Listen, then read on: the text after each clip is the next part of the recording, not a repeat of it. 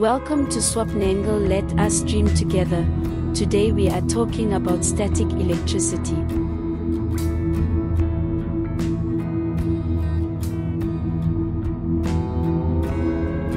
Static electricity is the build-up of electric charge on the surface of an object. It does not flow like in an electric circuit. The charges stay still, and static means still. This is why it got the name static electricity. When you rub certain materials together, they get electric charge. This is friction. Friction is the force caused by rubbing things together.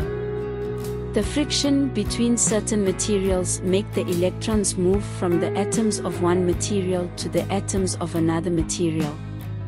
It is only the electrons that can be transferred to an atom or lost from an atom.